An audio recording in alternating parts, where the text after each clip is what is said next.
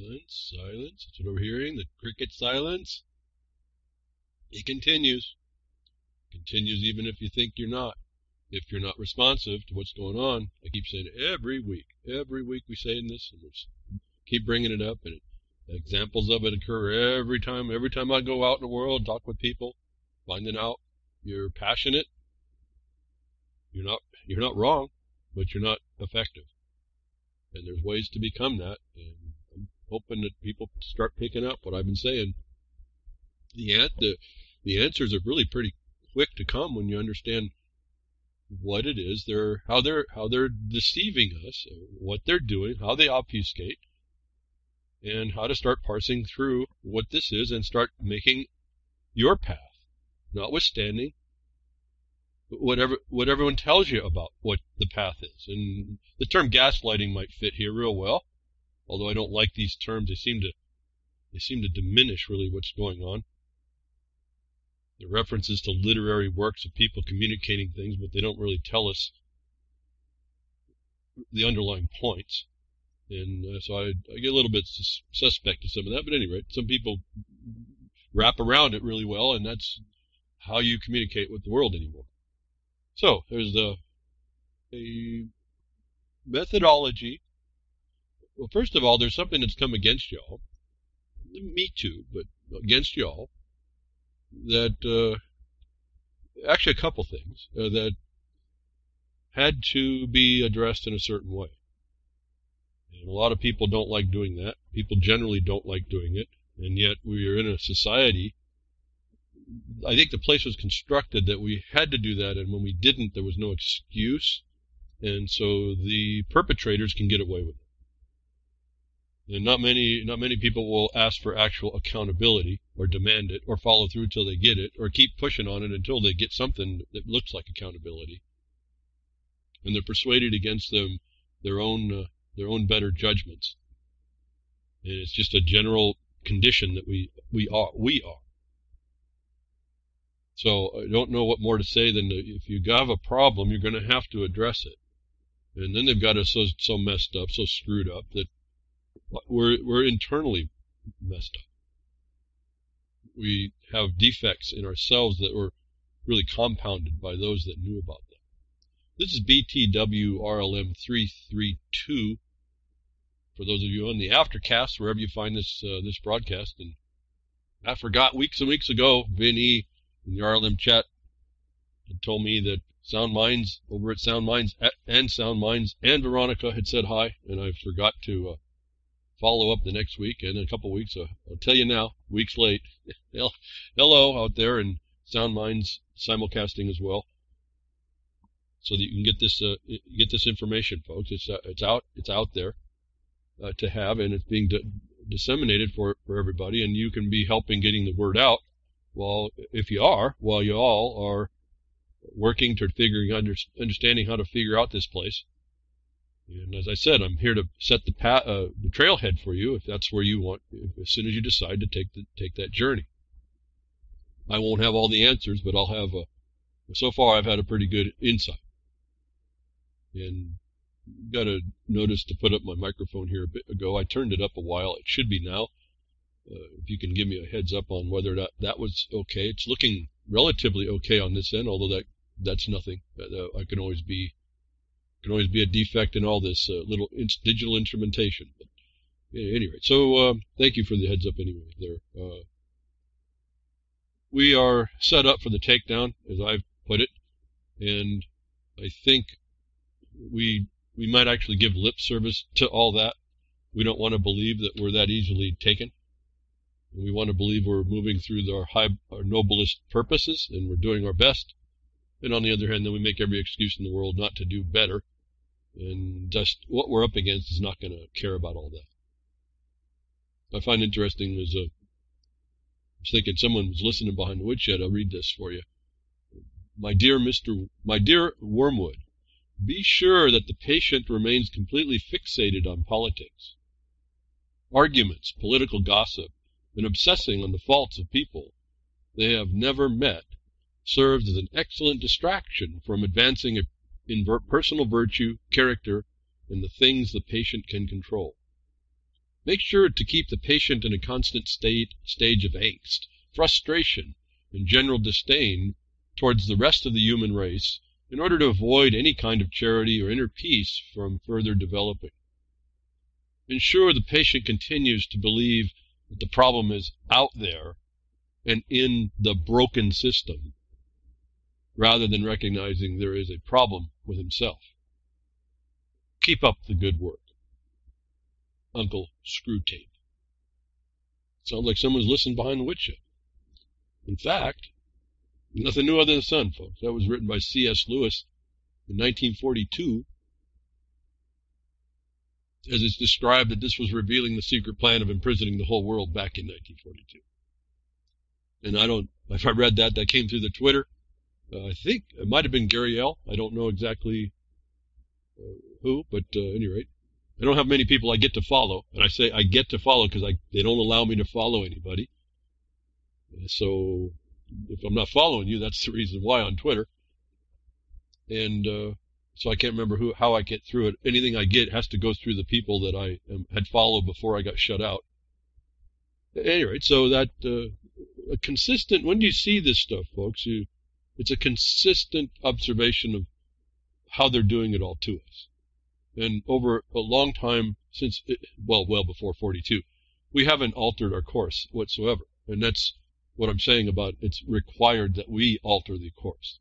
And before we can do that, we have to have a real good understanding of what it is. And without getting too far afield, we had a Jefferson Mining District meeting here this last Friday.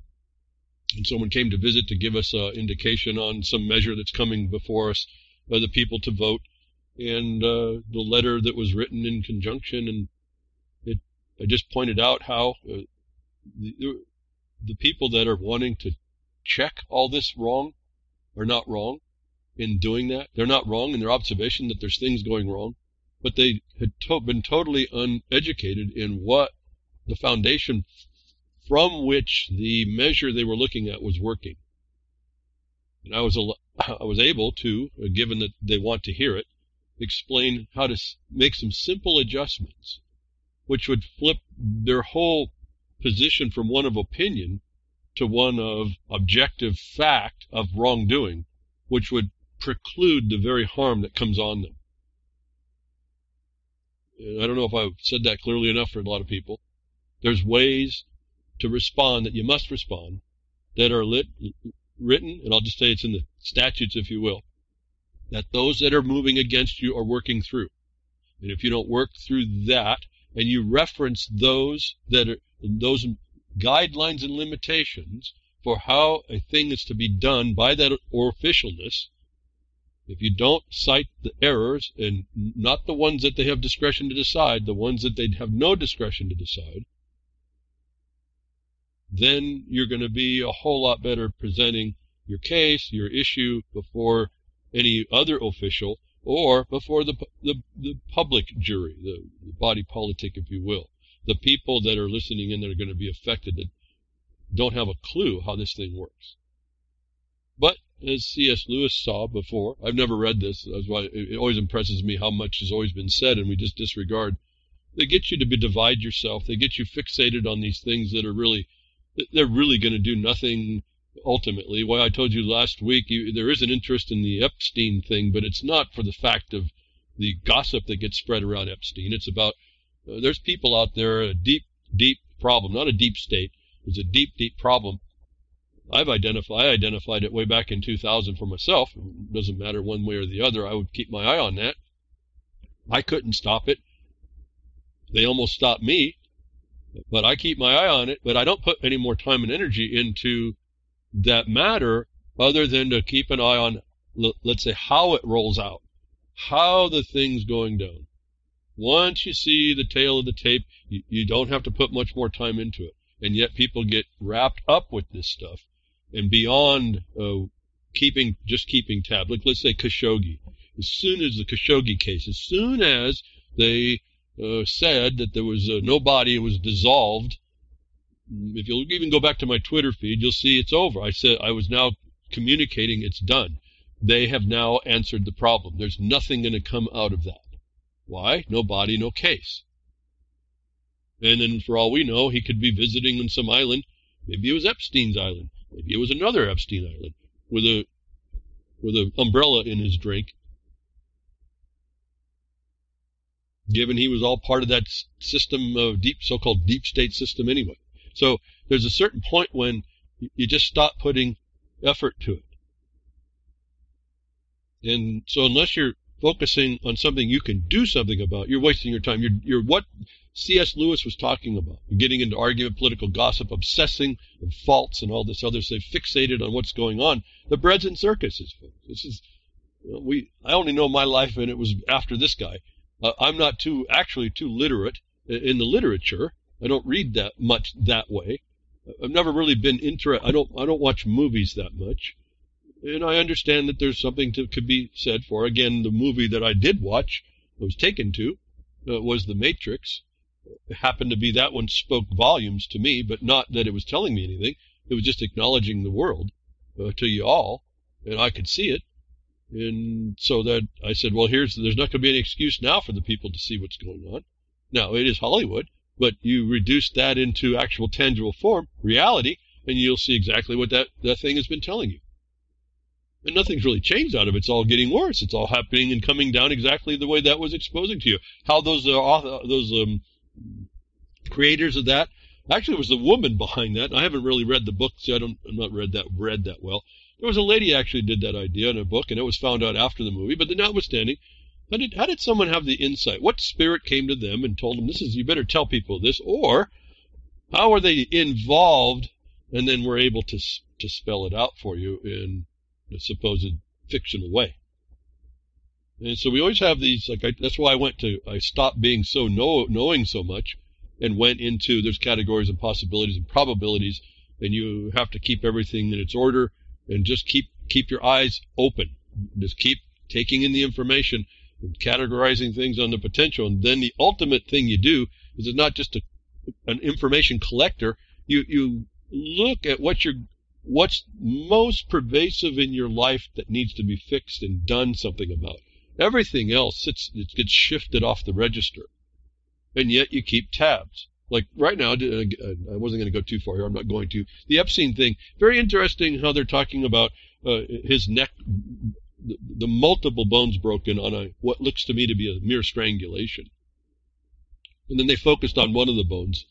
What am I interested in that for? Well, this is indicating if it's just a strangulation with broken bones, it wasn't just a strangulation that he did. And we're looking at the bigger cause. Remember, I've had friends that went to jail and didn't come out by this very same thing.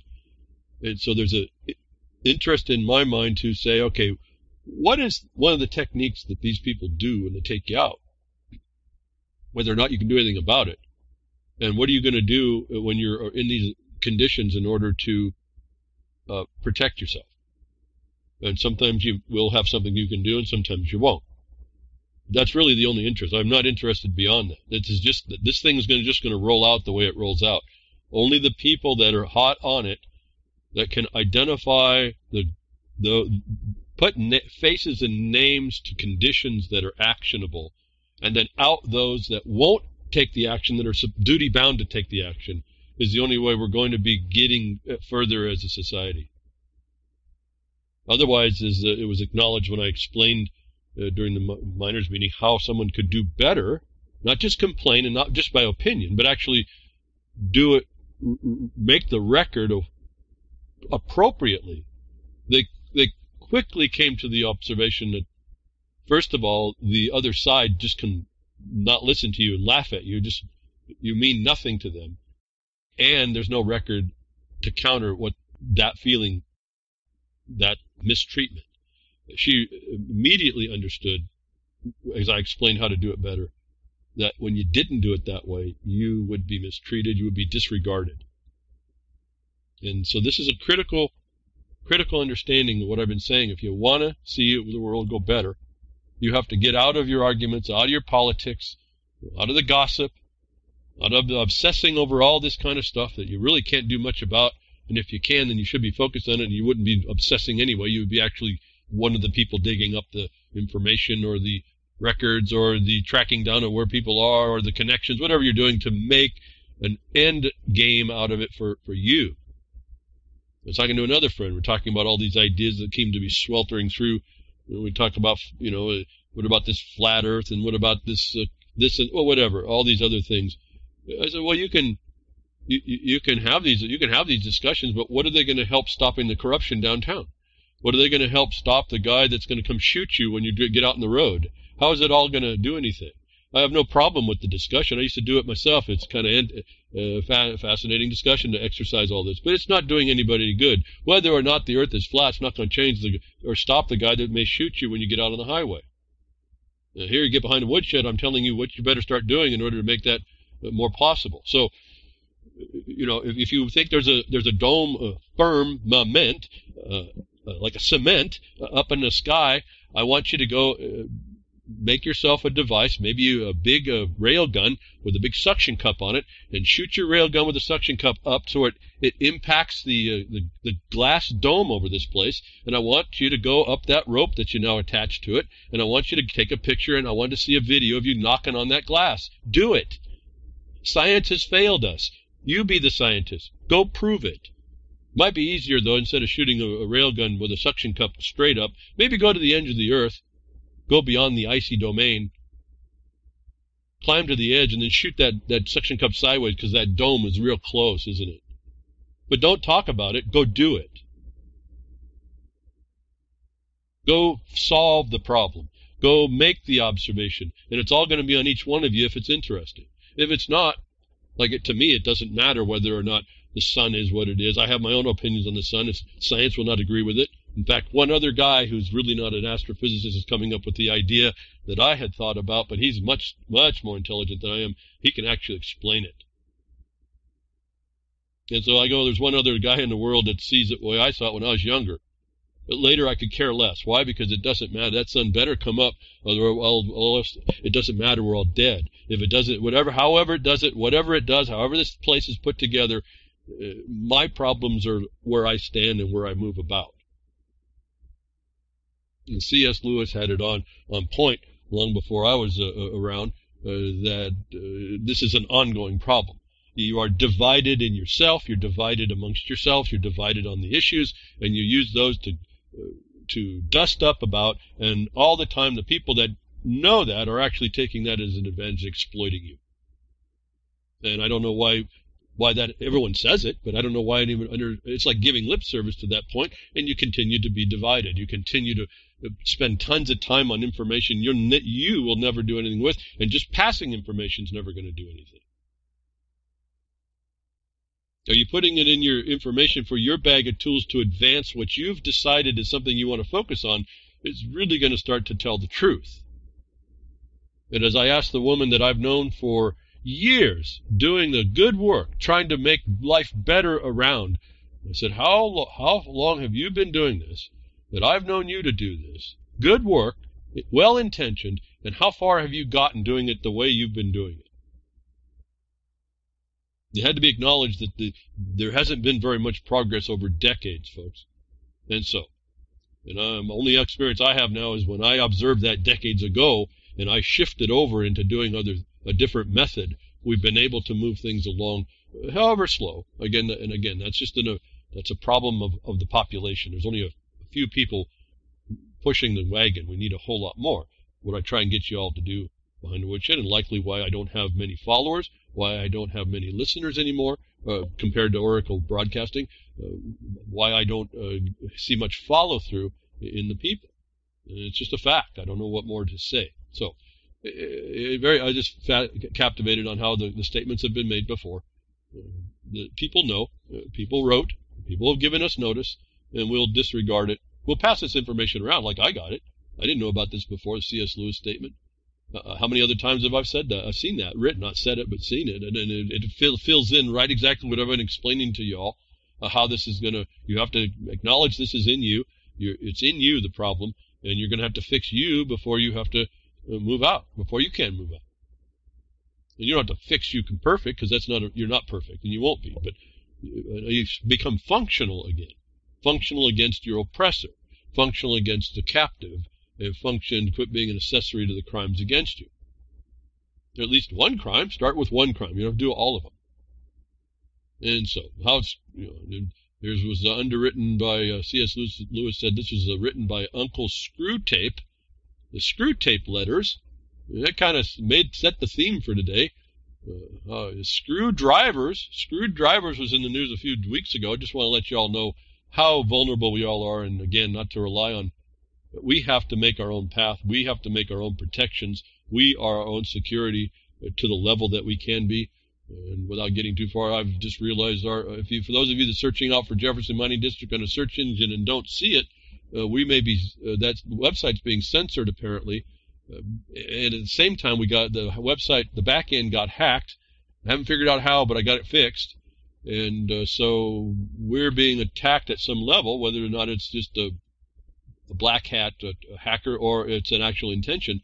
But the way you're going to find Jefferson Mining District now, because we're in this system of control, is you have to go to the Russian Yandex website, and you'll see, use that as a search engine. And the Russian, ironically, the Russian website will show you, put the American way up first, where all the other search engines will not. So, but here we have the Screwtapes moves into the Screwdrivers, all Microsoft certified drivers from Intel and Nvidia, AMD, and others, all vulnerable. A major BIOS vendor, along with the likes of AMD and Nvidia, Intel, Huawei, okay, not Hawaii, and many others are offering drivers that have serious security flaws. A new report called Screwdrivers from Eclipsium revealed the worrying extent of the problem. And you could read about that. I won't say more and take more time. The point is our world is constructed and to keep us divided and vulnerable. And so we can keep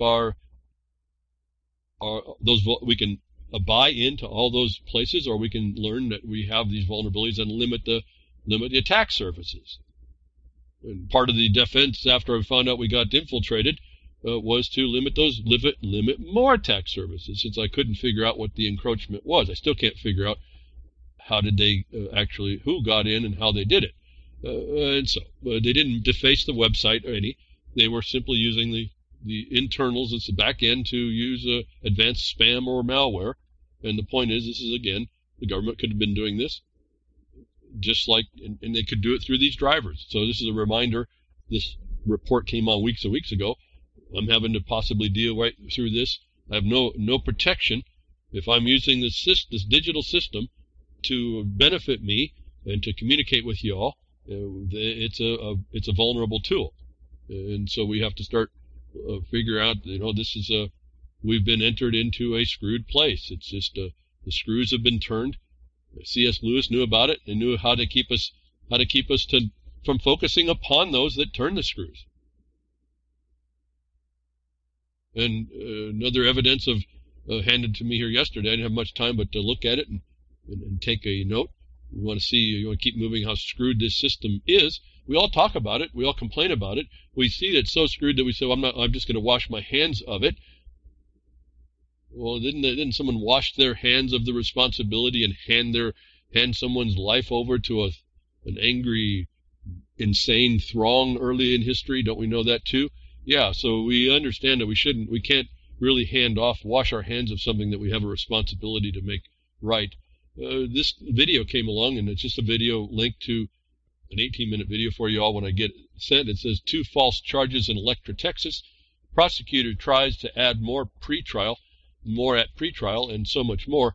This is indicative of the system you're up against. It's no surprise to me. You have it on video now. It'll confirm all the horrors that you thought the system was screwed, and it's set up against you. And I would ask you to watch this, not to confirm your beliefs on how screwed it all is and how criminal the just us system is, but look for it as object lessons of how you prepare in order to defeat that. Look at it, and what I've been saying, this guy doesn't do. He actually comes to the point, do I file, or he's asking the question, and maybe rhetorical question, about doing a 42 U.S.C. 1983 lawsuit to come back at the system that he finds is corrupt, from the prosecuting attorney to the judge and maybe not the city police chief who asked the question, oh, I can write him a citation, but for what? When the gentleman who is handed the DVD of the evidence of the night, the tape of the video of the cops stopping them wrongly, was handed to by the prosecutor, and the guy says, is this mine? And the prosecutor said yes, and then the prosecutor wanted it back and he wouldn't give it to him. The prosecutor went in to get the judge's help to put the extortion on him, and the coercion within the video near the end. The police chief is called in to intimidate this guy who did not buckle at all, and you have to look at what he's doing. He did very, very well. There's some things that I wouldn't have done, but he confronts the simple, no anger, just does the things he has to do as he was instructed by Nolo Press books that he found at the library. 3 of them, he tells you what they are. I will tell you, be careful not to rely only on those, and the things I tell you behind the woodshed are way beyond what Nolo would consider, I've ever seen them consider, because it becomes your collateral attack. You have to know about, for my sense, you have to know that because that's what puts the pressure on them. That he then goes to, here in the question, rhetorical maybe, about going to an 1983 civil rights lawsuit relative to the official's actions. And though the prosecutor then tries to come and intimidate him into saying that, if it hadn't have been for the video, and if you were in a lesser place, a smaller town in Texas, you would not be treated this way. You would not have been able to do this in the 80s or 90s without the video. You would be mistreated, and you would be going before a jury that if you had a criminal record at all, they would just find you guilty, and it'd be like going into a town. It'd be like experiencing the movie Deliverance. That's the just us system in Texas. For those of you who don't mess with Texas, they messed with you, folks. They messed with you. They messed with you everywhere. So this is an insight on what the real deal is behind the scenes. A video taken by the gentleman's son. He does some very good things. He anticipates the problem. He doesn't make the kind of record that I would have made at the point of contact. And I've talked to you about this before. But I'm not going to second guess the man. He was looking at 2 cops that were threatening him. But I just want you to know, remember, and one of the things that really gets me is if you look in the beginning of the video, they said, the cops say, and I've told you this before, they'll tell you, we don't know you. You could be some of this, some criminal, some that, some car, whatever. You're some criminal. We don't know you. The gentleman goes his own way, but I would make an objection there that the cop's duty, if he doesn't know me, was to presume my innocence, not my guilt. In fact, to presume my guilt is a felony under state law, and you have to go read where in your state extortion and coercion is, as I've explained it before, and conversion of your right to be innocent and the property of that. See, there's one's property is extortion. I'm talking a little bit fast here, maybe too much, and maybe out of turn. I just thought about that. I get going, folks. I don't know what to say. It's an idea I get. There are things he could have made a record for at the time to change the dynamic and the power the cop had. As I've told you before, it's not an argument, but you have to have a better thought in your brain than, like I've told you about, just thinking that, oh, am I detained or this and that. That's not enough. You can start there, but you have to be moving. In this case, the cops almost always, to justify their existence on you when they don't have probable cause, and that's one of the things you stand on, but when they go to this next level, they say, well, we didn't know you. You could be some sort of criminal. You turn it around and say, well, you took an oath of office that your duty was to presume me to be innocent. And now you've stolen that from me. And that's not within your job duty. And so under state law, that's a felony. And so you start establishing and counter the argument because they start amping up. These cops will amp up an authority they don't have. You see in the video how they continue. The whole system there's no check and balance. You all know that know that, but there's a way to deal with it. The gentleman deals fine enough with it. Then he has a question about learning about 1983. Well, that's your civil rights, folks. That's a federal court case, and that's a big deal, and you have to know about that. So before you start thinking you know stuff, that's a remedy. It is there, but it's under Klux Klan Act for freed people.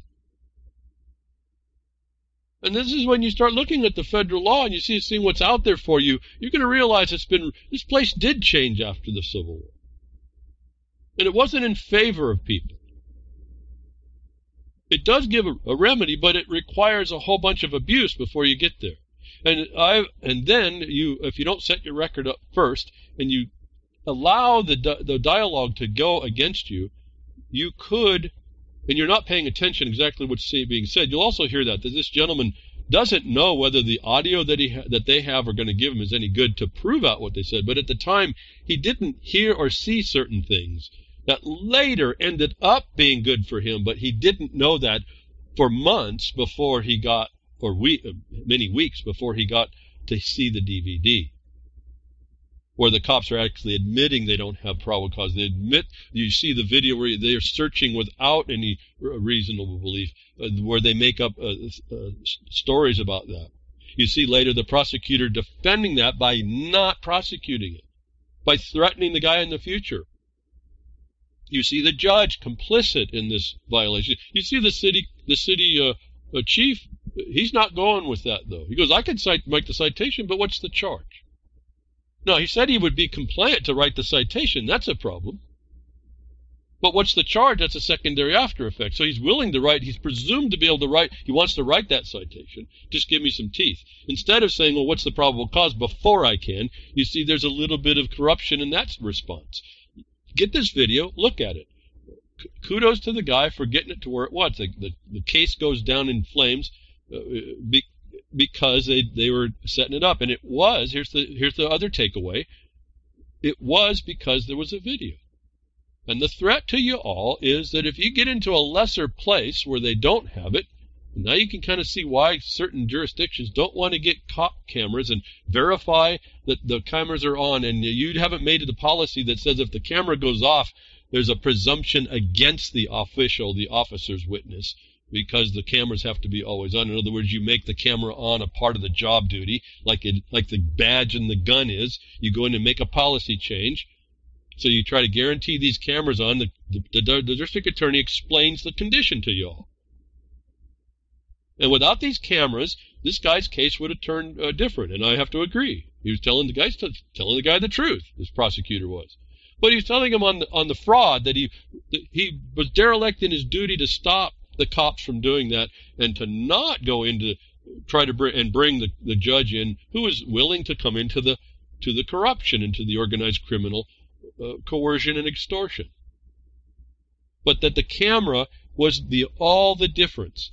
That you are now given notice, if you will accept it, to now have cameras, I said, on your vehicles running, and preferably, if you can afford it, a service that uploads this video to servers.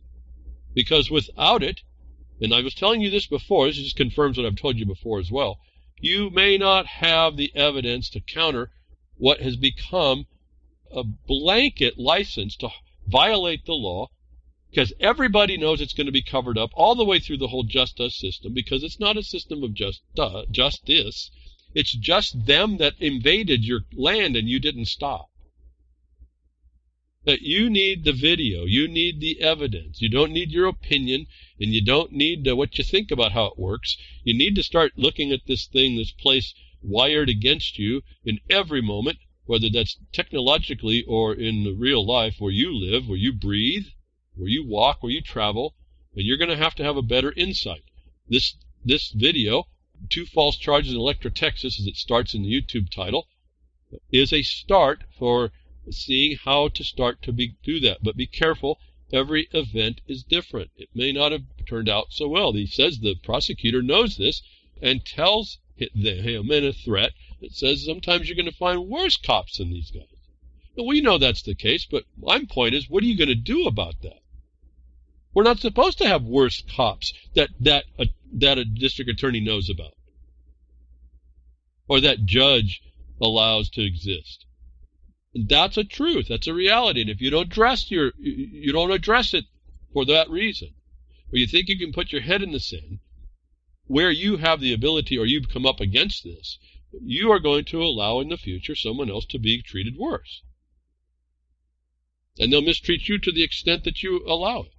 And this is what I've been telling you. You have to have the knowledge and defend yourself. This guy didn't have an attorney. He did it on his own.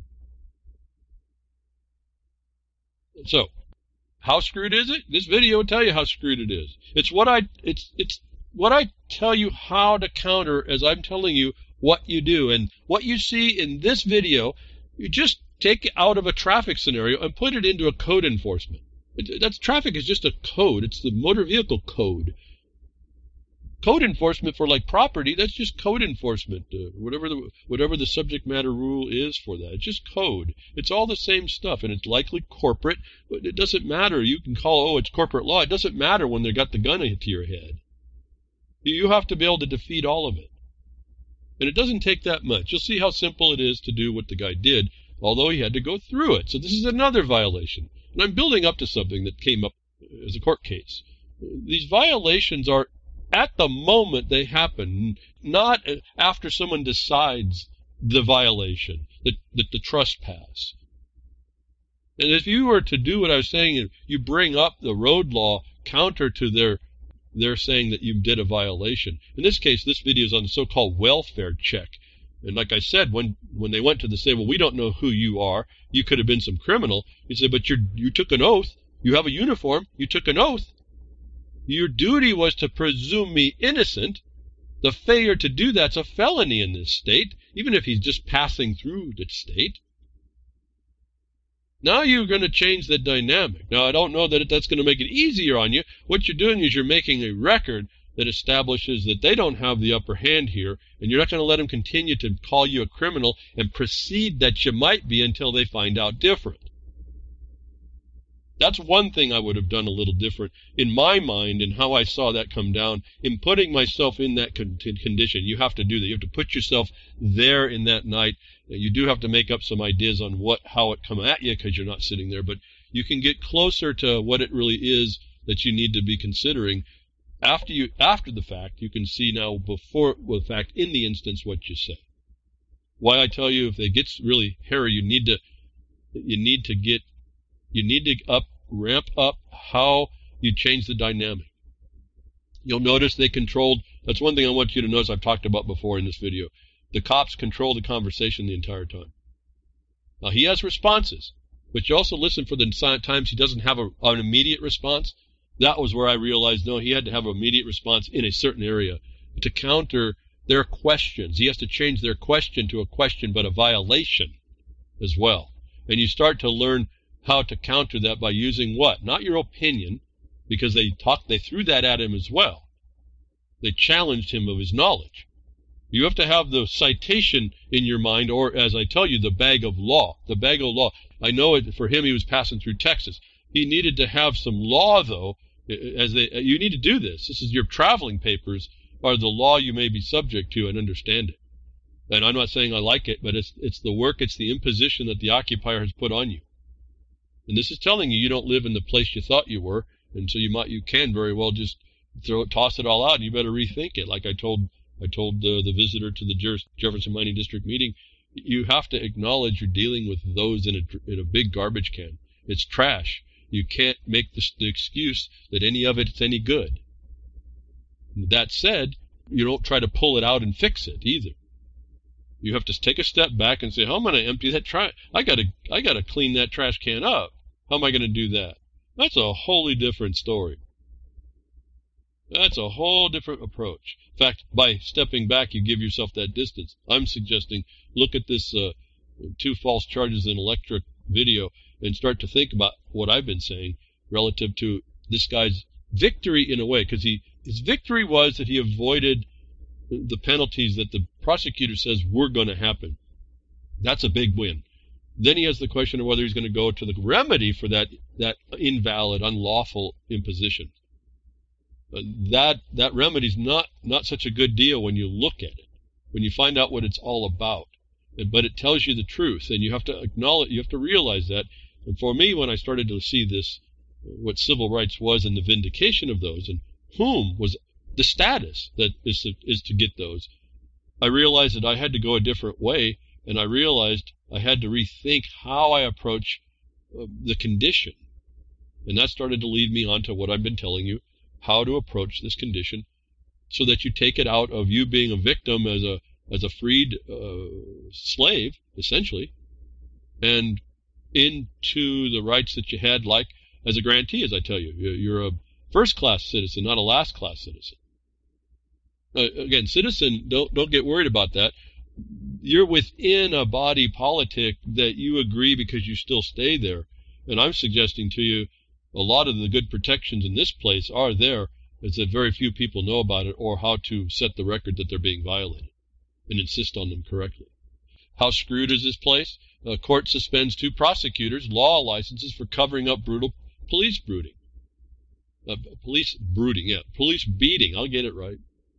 The Missouri Supreme Court unanimously suspended the law licenses of 2 prosecutors in St. Louis on Tuesday for covering for a detective who beat a handcuffed suspect, jamming a gun in his mouth and beating him with a chair in 2014. You need to read this story to find out that the prosecutors will try to cover up for these cops, in this case a detective. It's bigger, the problem. It's bigger that what's lost in this report, in a way, is the fact that these prosecutors were allowed to come back after the suspension will come up, even though they were willful in their disregard of their duty to stop the crime in the first place. In other words, the Bar Association is going to allow these people to come back, or petition to come back, even though they violated the most sacred honor that they were supposed to uphold as prosecutors. This should have been a permanent sanction, a permanent dismissal. They should have lost all kinds of rights for this, being officials. But this is, again, when you see these people getting away with this kind of stuff, then you realize you're not in the law. You're in what we can identify as distinction as legal. You're no different than that previous video I was talking about, the prosecutor giving the riot act to the guy who they wrongly attacked, and he correctly addressed. Remember, he was pressed to do that, and he did. He shouldn't have been pressed, but he was. That's the reality. And these people, this next story tells you, it's pretty consistent across the country. It doesn't matter where you go. These prosecutors are criminals. The cops are criminals, and they cover each other up. And anybody who's involved with the system knows that, and that's why a lot of you won't deal with the system. And I've learned that you start dealing with them as criminals. Now, what you have to, it's not an opinion. You go to the black and white, you see their duty, you find a duty that they owe to you, and it's getting harder and harder to do a little bit, I guess, but you find the duty they owe to you, and then you show how, not by your opinion, by the fact they failed to do that. They become a criminal right there. And they become a criminal at multiple levels, and then you have to articulate that. It's not your opinion. If you walk in there and said that the prosecutor violated my rights, that means nothing. You have to articulate how. You have to find what was the guideline. You have to put down what it was that the guideline they were supposed to know, and that's not even enough. As you find out, recent court cases say they can even be ignorant of the law. That's why the point of first contact problem it becomes a problem if you don't say the right things, because that's the time you have the opportunity to tell them what they're supposed to know, and you give the citations. Now, you may or may not have the ability to do too much. The point is you do as you can. You don't wave the red flags when they're going to beat you down. Well, unless they're already beating you down. I mean, whatever you can say. But, I mean, this is the problem. Why are we even talking in that regard? This is not supposed to come to that level.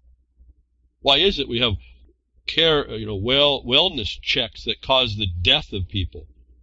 It needs to tell you something, and you need to start responding to that, I guess, is one thing. But these prosecutors are universally corrupt. Bar associations, universally corrupt.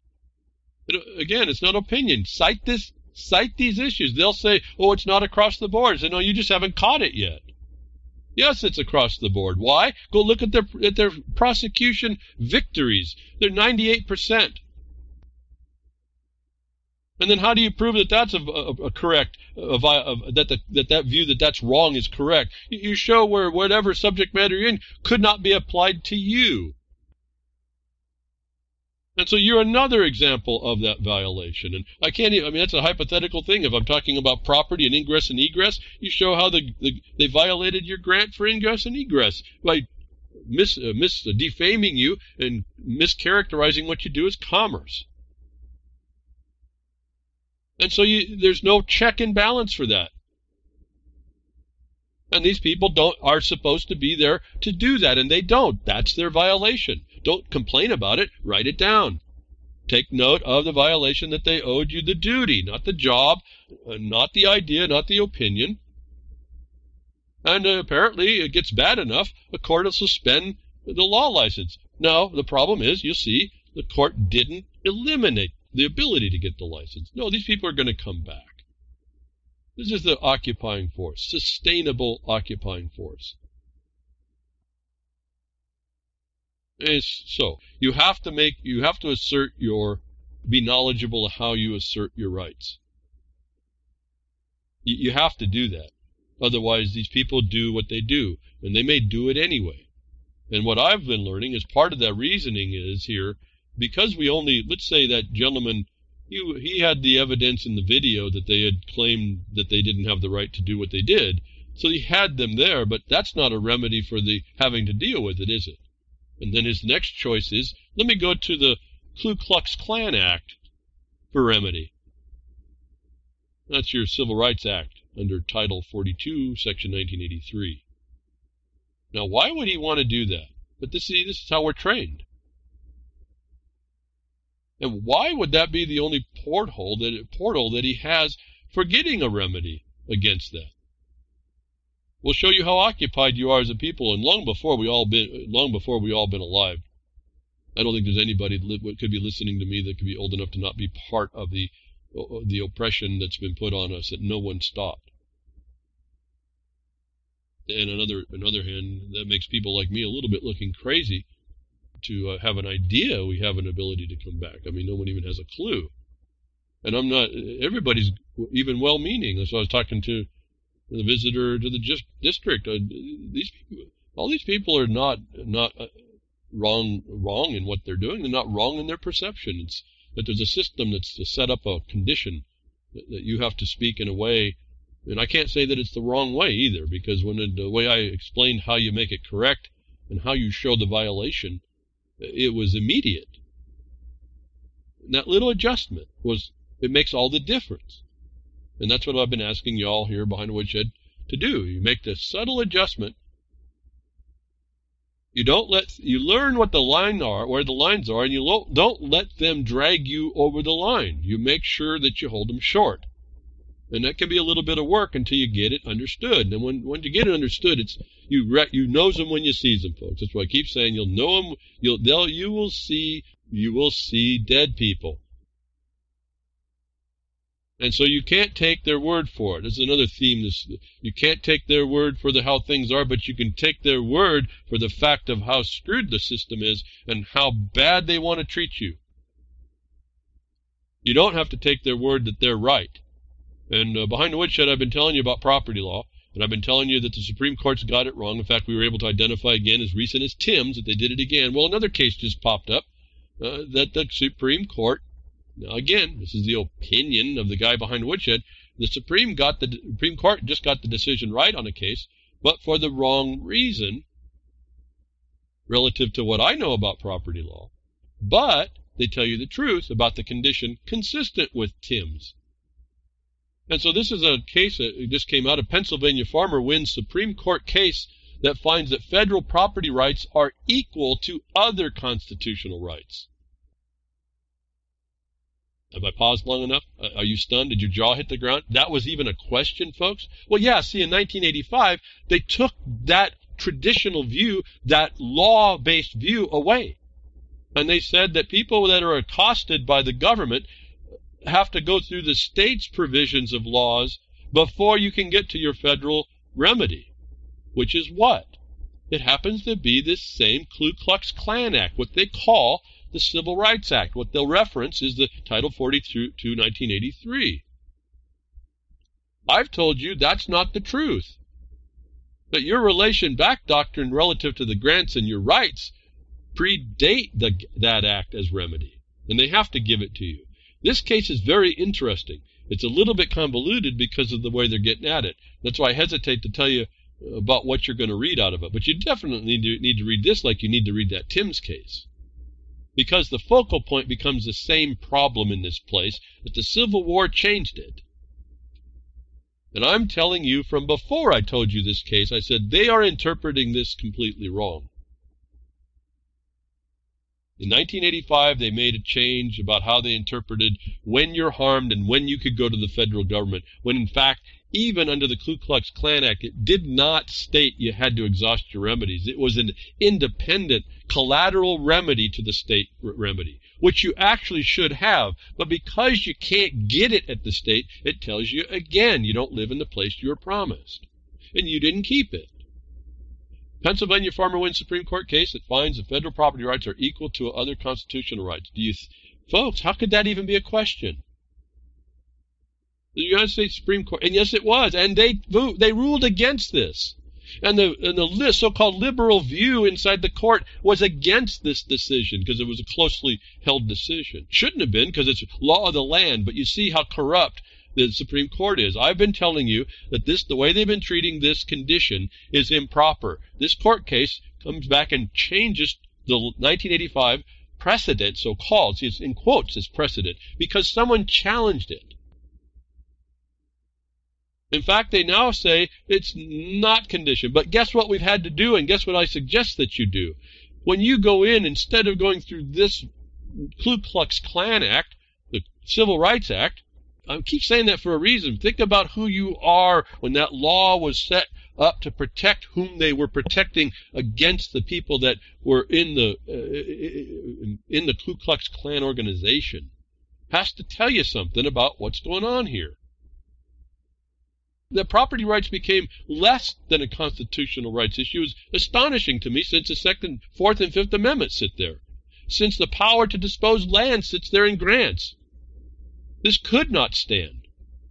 Yet the liberal court did not agree with the change, which is simply to go back and says, well, the law is an independent remedy, and then they didn't go far enough here. This is where I will bring in and tell you how you have to do a little different. You have to show through, and you read this court case, if you start to learn what you're reading for, you will notice that they claim that if you have a remedy at law, in other words, you have monetary damages you can get, then you don't have the right an equity remedy.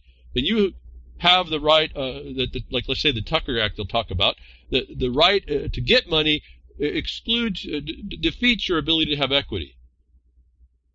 And I've been telling minors and everyone else that's in property, you have to state that the courts will not recognize the property, because that's where it's all going.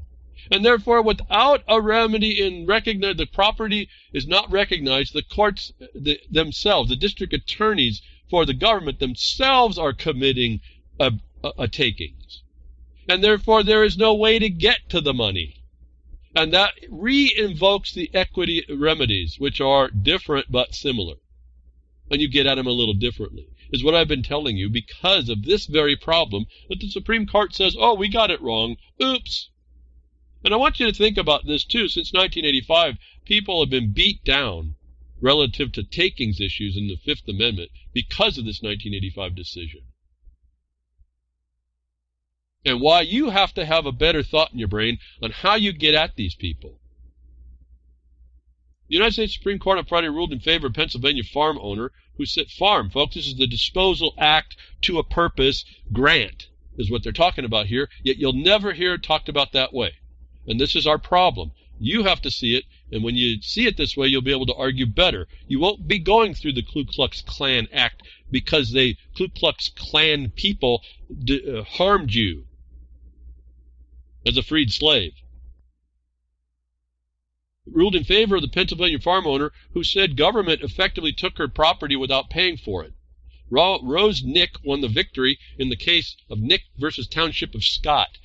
In making its ruling, SCOTUS overturned a 1985 precedent, Williamson County Regional Planning Commission versus Hamilton Bank in Johnson City. And then we can go to the Supreme Court hearing the opinion, which I'm going to do, and I'm probably going to read it. I think I will read it. It's important, although it's a little bit odd to read, because I keep interjecting the 1985 reasoning, which is invalid to try and prove why their current why they have to return to the so-called traditional reasoning. This Nick was representative of Pacific Legal Foundation. My problem with that is that we find out that the Pacific Legal Foundation will not actually present the law. And the law would have actually still overthrown this case and shown that the right didn't have to come through the 1983 Act, the Section 1983 Code for remedy, and you would still have an equity right. Because the violation can't be paid for, folks, if you understand what I've been telling you. You can get paid as a monetary value, but they call it market value. That's a violation because your property was disposed not through commercial side. It was through grant. And so they violate you by saying it's market value, but that's really it's a commercial condition environment. So that's the only thing that they can speak to you in. But you cannot be paid. There's no money they can pay you for the violation of the taking itself. They can only compensate you for the value of what it was that was taken, and understand it's been taken, and they agree that that's okay because you've been paid. When in fact, it's not just the payment in this case. You'll hear this case say they have to pay up front. And we've argued this, and if it's an argument, and we presented this for years in our documentation through Jefferson Mining District and our lawsuit, that even in the Constitution, you'll see the appropriations have to be there, that when the legislature doesn't appropriate money for the punitive harm they're going to wreak when they come to take your property, they anticipate they're not going to do it lawfully. But that's not the end of it, and that's the problem with this case. This case says that that's the end of it, that money's the end of it, when in fact it's not. Because there has to be a due process that gets there, and the standard is that the government has to prove private use. The problem is that's all it can prove. And when you get into grant law, congressional disposals that the state's supposed to recognize and the government, Congress is supposed to protect in their grant and guarantee to you, they cannot take from you unless they can show higher value, and the values that are granted to disposal are actually the highest use. In fact, it's stated in one state, you have to go find this stuff, in one state it's stated that, let's say for a mining property, and even the use of water for mining, in that particular case, use of water for mining is a public use, a public benefit, and a public necessity. It's not just a public use, folks. It's got 2 higher ratings than the government has the ability to claim against. And so it's not just the money they give you. There has to be a due process where the government stands up and says, we have the right underneath this provision of the Constitution to take because our public use is higher than your public use. This is totally lost on this issue. Let me go back to the title of that case in 1985, is all telling. I told you your counties were done back in the 80s when they loaded up your laws to take things away. Williamson County Regional Planning Commission. Regional planning is one of the usurpations, folks. Regional planning. Regional is international. It's not known in the United States for whether you have county power. Regional happens to be the conglomeration of counties and subverting their power. And no one stepped up to identify that. It's what I was saying here earlier. The governor of Oregon, after they lost the carbon tax, declared war on the rural areas, and they were going to come through the Regional Solutions Network. In fact, it didn't even take a day that she had declared that, and now 2 days we see the agenda. This is all predictable, folks, if you know what's going on. We've interceded to show that the statement on the agenda form was fraud because it stated that there was county representation when, in fact, no county representation was going to attend. How simple is that, folks? Just paying attention to the simple little details. Anyway, so Regional Planning Commission in 1985. These things was subverting our nation way back when. Before, you want to talk about Agenda 21? Yeah, this is it. Way back when. You think it's a coming thing and it's been around just now because we've had the internet? No, it's been in place for a long time. So you can read the story here about who did it, what they've done. Pacific Legal Foundation anticipated for me, I'm not going to see the actual law of the land imposed. I'm going to see something short. It ends up coming out for my interpretation. That's exactly what happens, because why? In a nutshell, they claim your Fifth Amendment right Now, if you have a Fifth Amendment constitutional right, the United States Constitution, against takings, wouldn't that be addressed directly, folks? When you read this story, you're going to find out a little secret. Now, I don't agree that this is the only way, because you do have that direct right, but you're not going to get it when an attorney presents your property improperly. You have a direct right to the Fifth Amendment Constitution, but you don't have to go through the Klux Klan Act, and this case tells you that you do. And that was all set up because of the way the record was set up in this case that the Supreme Court got to decide this way. Knick versus Township of Scott, Pennsylvania, et al. Certiorari, United States Court of Appeals for the Third Circuit. Argued October 3rd, 2018, re-argued on January 16, 2019, and decided June 21st, 2019. The Township of Scott, Pennsylvania, passed an ordinance requiring that all cemeteries be kept open and accessible to the general public during daylight hours, close quote. Petitioner Rosemary Knick, whose 90-acre rural property has a small family graveyard, was notified that she was violating the ordinance. Knick sought declaratory and injunctive relief in state court on the ground that the ordinance affected a taking on her property, but she did not bring an inverse condemnation action under state law seeking compensation. The township responded by withdrawing the violation notice and staying enforcement of the ordinance. Without an ongoing enforcement action, the court held Knick could not demonstrate the irreparable harm necessary for equitable relief, so it declined to rule on her request. Knick then filed an action in federal district court under 42 U.S.C. 1983, alleging that the ordinance violated the takings clause of the Fifth Amendment.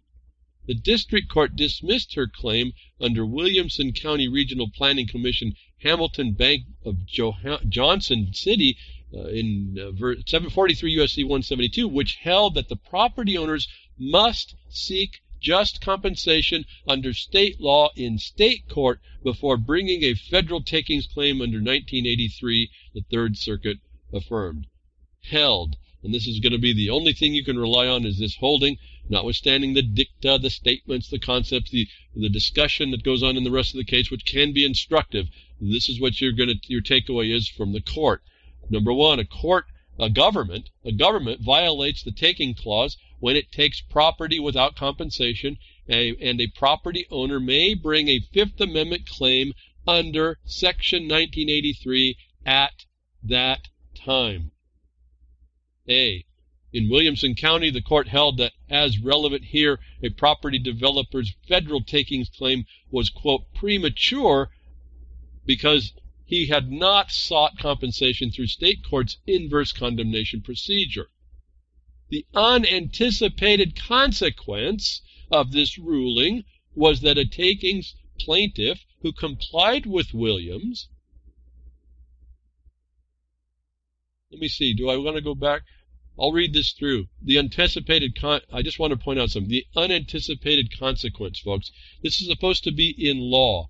There's not supposed to be an unintended consequence. Now, there can be, and I can conceive it, but because they didn't follow the law of the land, and they didn't follow the strictness of the grant remedies, they got themselves into an unintended consequence. So let me go back and read this. The unintended consequence of this ruling was that a takings plaintiff who complied with Williamson County and brought a compensation claim in state court would, on proceeding to federal court after unsuccessful state claim, have the federal claim barred because the full faith and credit statute required the federal courts to give preclusive effect to the state's court decision, citing another Remo Hotel court case. B. This court has long recognized that private property owners may bring Fifth Amendment claims for compensation as soon as their property has been taken, regardless of any other post-taking remedies that may be available to the property owner, citing Jacobs. The court departed from that understanding in Williamson County and held that the takings gives rise not to a constitutional right for just compensation, but instead gives a right to a state law procedure that will eventually result in just compensation. Just 2 years after Williamson County, however, the court returned to its traditional understanding of the Fifth Amendment, holding that the compensation remedy is required by the Constitution in event of takings. First English Evangelical Lutheran Church case. A property owner acquires a right. A property owner acquires a right to compensation immediately upon an uncompensated taking because the taking itself violates the Fifth Amendment, citing San Diego Gas and Electric Company. The property owner may, therefore, bring a claim under 1983 for the deprivation of a constitutional right at that time. Well, I want to interject here. There's so much to say on every one of these sentences to bring a better understanding. So I'm going to continue reading, and I'm hoping you're paying attention. That's why I hesitate to read court cases, but this is another one that's very important to understand. Again, what I've been telling you about how when a violation happens is immediately, not in time and over time, and they can't pull you along to lead you by the nose to your defeat. And this case reinvigorates that idea. That was an idea, I guess, because they weren't following it. But let's go back to C now, back in the list of the holding. Quite a holding, quite long, and so we can take a good suggestion here on moving forward. Williamson County understanding of the taking clause was drawn from Ruckelshaus versus Monsanto, where the plaintiff sought to enjoin a federal statute because it affected a taking, even though the statute set up a mandatory arbitration procedure for obtaining compensation. Let me interject this. Remember now, when you're doing injunctions, you're doing equity. When you're seeking money as your result, that is an action at law. And so when you hear this thing about injunction, that's in equity. That means that there's claiming that they had no reasonable remedy at law. And this is another thing you have to understand. You have to understand how to keep reading here. Hold your mind to what is going on, what they're talking about. This case in, let's say, Ruckelshaus was an equity issue, and it's now looking at a support that was talking to some action at law, even though statute is legislative, where it's Section 1983 to freed slaves. So I'm hoping you're picking up this little hitch in the giddy-up already. But that case does not support Williamson County, however, because Congress, unlike the states, is free to require plaintiffs to exhaust administrative remedies before bringing constitutional claims. Williamson County also analogized that the new state litigation requirement to federal takings practice under the Tucker Act, but a claim for just compensation brought under the Tucker Act is not a prerequisite to a Fifth Amendment takings claim. It is a Fifth Amendment takings claim. It is the Fifth Amendment taking claim. This is what I've been telling you about the distinction. There may be harm to the value of the property, but it doesn't stop the harm of the violation itself. That I can't see any. I haven't found any place that is an other than an equitable remedy, because you can't. There's no money you can pay to fix that. You're just not supposed to do it. Equitable compensation can inform by penalty the wrongdoer for doing such. That's not a monetary claim for the value of the lost property. That's different. And again, so you keep your mind clear on how we're going through this, and they're focusing in on at law, and they're saying that the line of reasoning for this condition through these other court cases was not proper in the holding itself, which you can then rely on. Williamson County also analogized. Okay, I read that. Excuse me. The Tucker Act comes up here. This is a very important problem. The Tucker Act creates a whole other set of things. I won't say it's hard, but you do have to understand what you're talking about. This is where you can make a claim under 1983. The property value of which for the takings is required to what they call bifurcate the case and go to the claims court. The rights violation by the state official is what you prosecute under 1983, not the takings. And so when you get into these Tucker Act cases in federal court, and I'm not discussing the fact of the incompetence here under the legislative court problem, I'm just saying let's go ahead and let's look past that for the moment for the discussion here. In a Tucker case where you have a property value, money damage, that part gets cut away to go to the claims court, which is said to be Article 3. Now you see your personal vindication of federal rights in an Article 3 court. The one that remains in the district court is for the state official violation contrary to law that did that. These are two different types of cases. Okay, so what I'm saying is when you get to the claims court, in particular for minors, or if anybody that goes there and finds that they say you don't have a property, that becomes a takings without monetary value, and that itself becomes a takings claim when the courts themselves interfere with the existence of a vested property. That's another case that immediately develops. Immediately is the point here. This court case says when the takings happens, it happens now, not in the future relative to some remedy. This case also is saying that the one who is violated has the right to determine the remedy. Something else I've told you. You don't hand it to someone else. You keep that right. You don't allow someone to lead you by the nose on your rights. You don't have them then. It's pretty simple. This is pretty simple stuff, actually, and it's a universal application. We're talking about a farm owner here, and an ability to declare the remedy they want was through Title 83. The court's saying you can do that. What I'm saying is that's not the only thing you can do, and I think the court here was remiss in not explaining a little bit clearer where they go on and on and on about the bad decision-making they did in 85 to instead of clarifying how this thing really starts to work, and I say that through how I've been researching what takings is, how it works, how it's been defeated in us, and how the defeat is the willful disregard of the existence of property, which is completely consistent with a sustainable future. You will not have property, and the Bar Association members are going to make sure that you don't. When you don't have property, you don't have a takings. When you don't have property, you don't need to have notice. You don't need to have due process. This is a side of what this case is saying, and they fall so short to explain this that you may not ever hear this anywhere. The Tucker Act brings up a whole other set of conditions here, and they don't speak to this bifurcation problem. Now, here's part of the reason. Because the attorneys for Miss Knick did not bring that. The remedy wanted to go through 1983, which is totally, you'll hear in this case, it's totally within the right of the violated property owner to select. You'll hear it, I don't know if I'm going to get to it, but you're going to read, the decision used to be in the 1880s that the one who was violated had the absolute determination on this. Something I've told you over and over.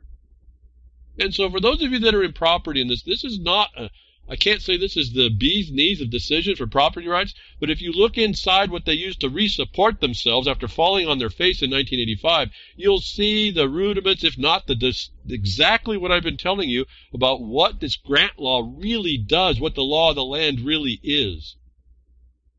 How you have a lot of power. How when anybody comes against that, now this case will allow you to identify quicker those that are interfering with these direct rights you acquire by the acquisition of the disposal. They become part and parcel. The appurtenances I tell you about that you don't hear in the bundle of sticks stuff that the Bar Association put on us in the same 80s. It's all came through the 70s actually in the land use. See, the land use predates all this too. I'm telling you, your property rights were taken down. They weren't taken away. They were covered over by these things that no one paid attention to because we didn't keep ourselves educated as a people. And I'm still reading. The holding is still reading here. Maybe that's all we'll get to, but maybe enough. I don't know.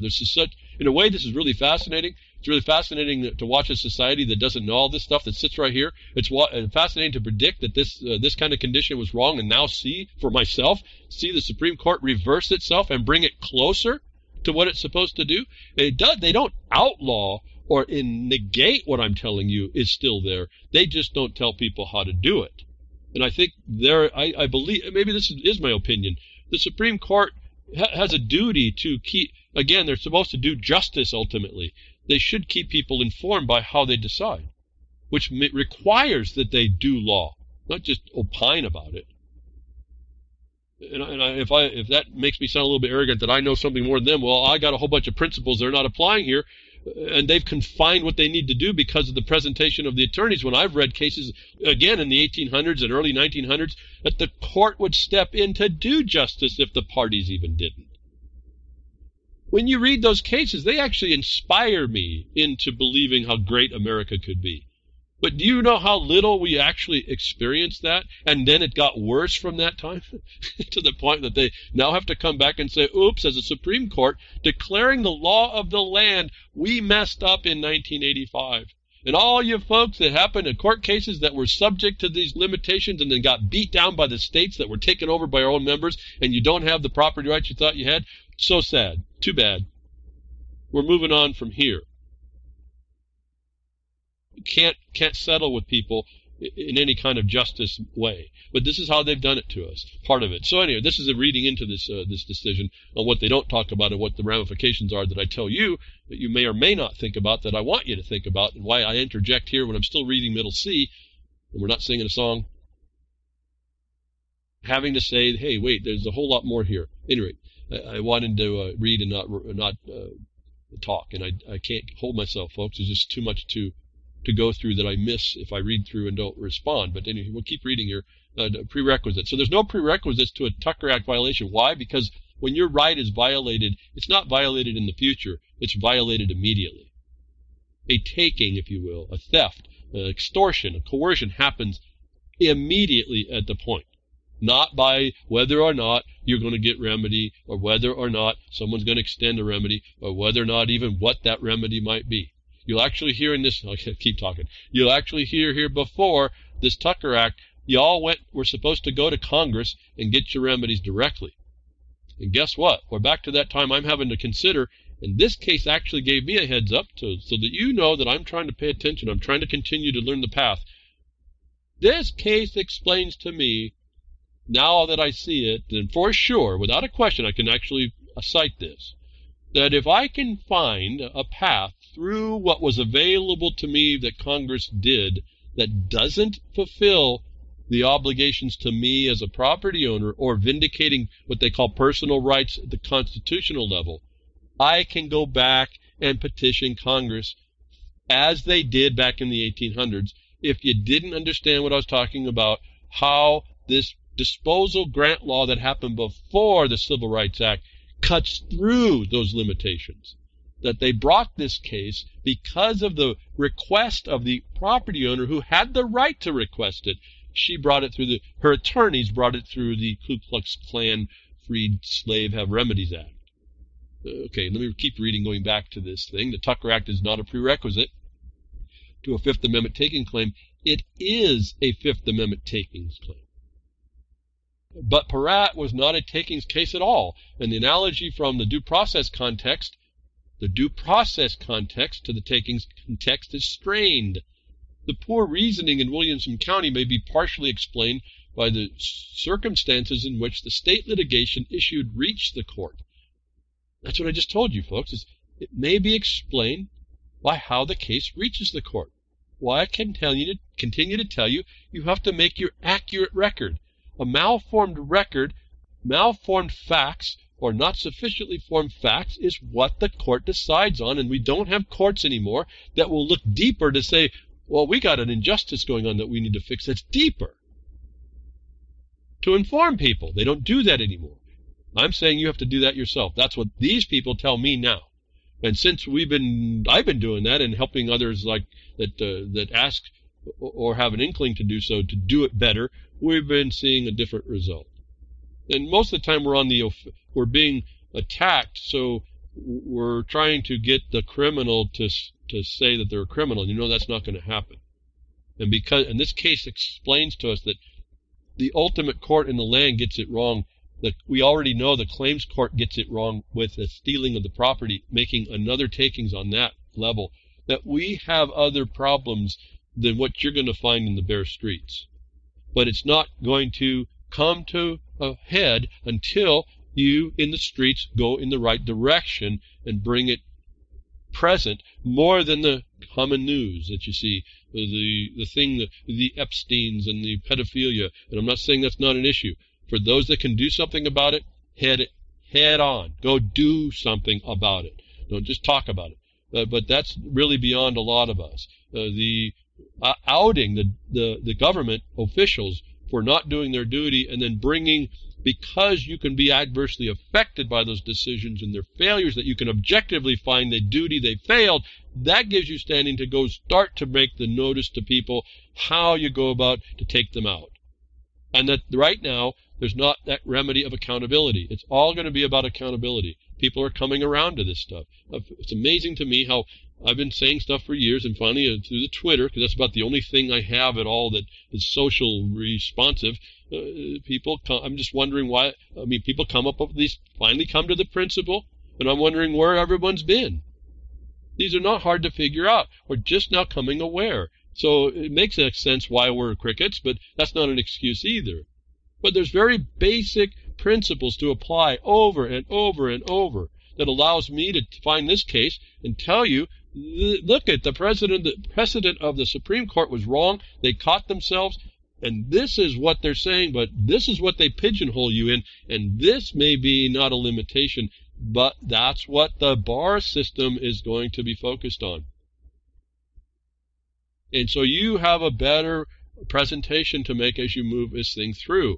You stop becoming opinionated about all the wrong and victimization you feel. You go to the black and white that says that here's what this says, here's what this means, and I'm the one that has the right to say, and I'm saying this. And then you study to say the best thing you can for yourself. Because no one's going to do it for you. Let me go back and read this again. I kind of got off, didn't I? I stopped reading and started talking. The poor reasoning in the Williamson may be partially explained by the circumstances of which the state litigation issue reached the court. This is what I've been telling you over and over. Which may not have permitted the court to adequately test the logic of the state litigation requirement or consider its implications. And I'm going to interject here again. That's what happened in this case. The way the attorneys presented the case, and in one regard, I understand there's a tactic. You take the step you can take. You don't try to take the journey. This may have been where someone, I hope they did it this way, if this is a reason, I hope they realized they had to take one step in order to get this thing overturned before they can take the next step to fully bring out what I'm telling you is actually there. And maybe more that I've never known about yet until we see someone else who does understand this stuff that can explain it to us. This is strict. I see this as the same problem. This court was given a question of whether or not the owner of a taking property has the right to choose a remedy and use 1883, and the court's coming back and saying, yes, it did, notwithstanding what we said in 1985. But that's all they looked at, when in fact the whole ramifications to you all that have property, and whether or not you want to extend that to you or not, I don't know. You stateless people, I don't know. But at any rate, I don't know how deep you want to get into this property issue. I take it to full length. So this becomes very important to everybody, whether you see that or not. And so this is telling us that the courts will actually give out a path of excuse to a prior court because they weren't informed correctly. This is one of your problems. They're almost intentionally uninformed correctly so that they can condition the outcome. That's another problem. Reading on, D now, the fourth point in the holding, respondents read too broadly. Well, this is the Scott municipality, is the respondents, read too broadly the statements in prior opinions that takings clause, quote, does not provide or require that compensation shall be actually paid in advance of the occupancy of the land to be taken, but the owner is entitled to reasonable, certain, and adequate provisions for obtaining compensation after taking, citing Cherokee Nation. Now, this is where they're in the holding, they're kind of going back and trying to explain how the misinterpretation started. It's So I'm going to have to interject again. I don't know if I can really do this. The first few I could get past. I think I can find them again. But here, understand that they're talking the word occupancy. For the miners, this is critical because the regulation that they always are told that they have to comply with under 3715 for BLM is as an occupant with like a camp residence. And what they're talking about here in this court case and what a disposal is to farm owners and miners is an occupancy. You occupy your own land. It's not an occupant like some renter or some place to live. This is a disposal. It's an occupancy. And you get those two words wrong and they'll lead you by the nose and drown you. This is specific to the occupancy in this part, and take special note. That's what they're talking about. I find lots of problems with people who don't understand this, and so that's why I'm making a bigger issue of it. So let me read. They're talking that it was broadly accepted that it does not provide or require compensation in advance. Those statements concerned requests for injunctive relief. Remember, money has to do with cases at law, and equitable considerations are in equity. Right? So this is what, be careful to track here. The statements concerned requests for injunctive relief. There wouldn't have been a request for money at law compensation. There is equitable compensation, but it's not at law monetary compensation for purposes of takings compensation. And so if I'm making some confusion for people, please go read about takings. Go read about what compensation is. Go read about what equity remedies are and what they can provide. You'd be astonished, I think, for those of you that have been in the fight and got beaten down and just kind of even tagged out or whatever, or kind of feel that you're hesitant about moving through and not sure where, and hear all this knowledge from everybody everywhere, all these ideas. Focus in on what you need to know. You need to know the distinctions here they're talking about. You need to read these things for what they are. The subsequent compensation was at law, but those cases were about equitable considerations. There is no compensation that can be talking about, so they're not applicable as a court precedent, is what the court is saying here. Those statements concerned requests for injunctive relief and the availability of subsequent compensation meant that such an equitable remedy was not available. And so when you find that there's compensation at law available, the your rights under equity cease, because equity is created where there is no adequate remedy at law. It's by definition, folks. Why you'll hear me speak that you have no adequate remedy at law.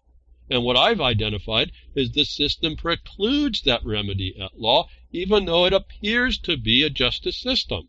That you take as the harm precluding your compensation. In other words, you're predicting the state will not give you the due process is really just a fraud. It's in name and in color only.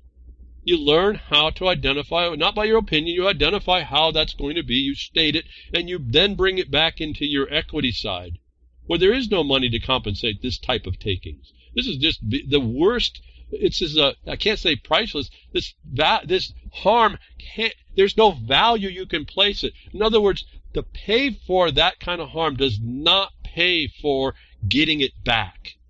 See, these compensation on land is supposed to pay you for the use or the value that was taken. That can be ascertained by certain methods. When you violate rights, there's no amount of money that you can take the right and pay it to get it back. It's done. That's strictly in an equity consideration. And that's where I tell you right now, until things change, you think about how to bring it by however the facts you can find that show essentially the general jurisdiction of a state or a federal court is not adequate at law to fix your problem. Now you've done it. Now you've brought yourself in. You don't look for money. Now, it doesn't mean there's money not available, but you're not going to get it as a monetary compensation at law. You're going to get it as an equitable compensation for the breach itself, irrespective of the value of the property. And that's a better way to say what I've been getting at here, what they're saying here, actually, in other words. The breach happens immediately When a state official violates your right under color of state law, Section 83 kicks in for your freed slaves. That is independent of the value of the property taken. That is actually bifurcated out to the Tucker jurisdiction, which is the claims court, which happens to be, as we're told, an Article 3 jurisdiction where under Article 3, not your territorial USDC courts, but Article 3 courts are constitutional courts where you can vindicate your so-called personal rights. And so this is said, if you start looking at it this way, you start seeing there's a framework sitting in there. It doesn't function quite right. That's another thing you'll learn, but it's there. Simply because the property owner was not entitled to injunctive relief at the time of the takings does not mean that there was no violation of the takings clause at that time. The history of takings litigation provides valuable context. At the time of the founding, there usually was no compensation remedy available to property owners who could obtain only retrospective damages as well as an injunction ejecting the government from the property going forward. But in the 1870s, as state courts began to recognize implied rights of action for damages under the state's equivalence of the takings clause, they declined to grant injunctions because property owners had an adequate remedy at law. Congress enabled property owners to obtain compensation for takings by the federal government when it passed the Tucker Act in 1887. And this court subsequently joined the state courts in holding that the compensation remedy is required by the takings clause itself. Today, because the federal and nearly all state governments provide just compensation remedies for property owners who have suffered at takings, equitable relief is generally unavailable. Generally unavailable. I've been asking you to find out you're the special case that generally unavailable does not apply, is all I've been telling you all this time, and it states it right here. Look for your savings provisions in everything. Here's one right there. I just wanted to point that out as I was reading. Generally, with compensation available, equitable relief is not available. That's in the general. You make yourself, don't make it up. You find the facts to make you the special case where the equity jurisdiction is available. And like for miners, when you can prove on court cases that they will not recognize a disposed land on the entrance of a mining claim at the claims court as property, you've got the equitable remedy invoked right there. Because though they purport to give monetary claim, the function of the court is to deny the property. That's a takings. And there's no remedy for that, and no amount of money will stop it, or no amount of money will pay for that harm, will it? No, it's a breach of justice. What's that worth, folks? This is the whole point. What's this worth when you get down to the principles that are supposed to be being adhered to that none of us seem to be getting? But maybe Mrs. Knick will, even though she's going to commit to be a freed slave that has remedy for civil state officials taking her property without due process, under state law, without right. That's simply just a federal extortion statute, folks. In this case, the right of the takings is acquired. That's not extortion, is it? That's coercion. And so in this case, that's a federal coercion statute, because the extortion is actually a takings that goes to the claims court in a bifurcated case. And I realize I'm talking fast again and all these big words. Just got to keep track of this. This is your world. This is what your stuff. This is how this place was made, and none of us seem to understand that. And because not many of us understand this, is why we're partly in this problem today. And then we get C.S. Lewis telling us in 1942, before we was up, most of us, how we were going to be divided in ourselves, folks. This is what he's getting at the end. We're problematic within ourselves. We're divided. And I told you this. How many times have I told you this? Let's heal ourselves up. And part of that is looking out in the world and finding something wrong that we need to make right. And if we start focusing that, we start to heal ourselves, and we stop being divided in ourselves. We focus on one thing now. We have to engage it as a whole, and then we also focus and cut out all the noise. And so what I've been offering here speaks to C.S. Lewis, even though I didn't know of his words before. What he said, like many have said, and we say it over and over about how we stay divided and how those that manipulate us and exploit us, make sure there's plenty of activities to keep us divided. And we keep absorbing it. Well, let me get back to the case here. Today, because the federal court is nearly all state governments provide just a compensation remedy, the owners who have suffered a taking equitable relief is generally unavailable. Don't be the general case. If you can't be a special case, then don't make it up, but don't be the general case. And the equity remedies are available. If you heard what I just said there, you start to realize how to exercise what you're reading and put it into potential practice.